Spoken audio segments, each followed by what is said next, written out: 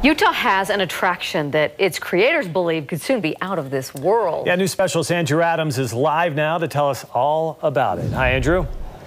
Hi, Mike. Yeah, if you want a good view of the stars, you have to go well out of your way. Somewhere in Salt Lake, like Ensign Peak, perhaps, and even then, the view's all right. It's not bad. But this place in Tooele County is bringing the stars to life.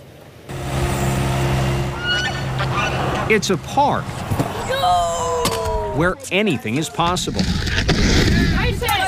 A place where the sky isn't even the limit, where aiming for the stars is perpetually a work in progress. I'm not sleeping at night because I am so excited about this. To Mike Clements, things are really happening here.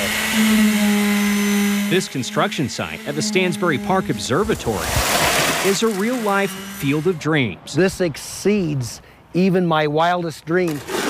It's a new home. Like a match made in heaven. Built to welcome Clements' biggest dream of all. This is the mirror assembly of the telescope. The CLEMENTS telescope. When fully assembled, it's about 35 or so feet long, about the size of a school bus. A telescope so big, it's earned a distinct title. It is the largest amateur telescope. It's the largest amateur telescope in the world. Anywhere in the world. Right. Needless to say, it works. Equipped with a 70-inch spy satellite mirror. I had the good fortune of being able to get this through an auction. It's a telescope that has surprised its own creator. Like me saying to you, hey, you want to take a sip of this soda that I'm drinking, and then I hand you a fire hose. So it's completely overwhelming. Shock and awe. Bar none, this is the big one. That's soon to be delivered from a new pad. A big telescope takes a big house, and we've been fortunate to get the funding needed to put this together and make it a reality. A launching pad for bigger and bolder dreams. We will have people come in from all over to have the opportunity to look through this telescope. An observatory. That is amazing. That's cool. Turned destination. Thanks. And aspirations to see with the naked eye. And that's where we're going to look through it. Where no man has seen before. Galaxies, deep sky objects. Objects potentially further than 10 billion light years away. I believe it's possible. Possible, like the telescope.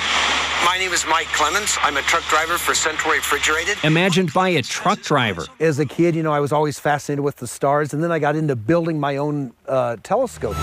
Up to his biggest. I had pretty much visualized it in my head. And its new home, Clements hopes his genius, his grand design. I would categorize myself as a chronic tinkerer. His tinkering. Oh, yeah. Will inspire others to dream. It need not be telescopes, but whatever your interest is, if you want something badly enough, you can pursue it. Well, the observatory raised $70,000 from donors and a matching grant from Tooele County to make this all happen. Should be a hit at Star Parties coming up sometime in June.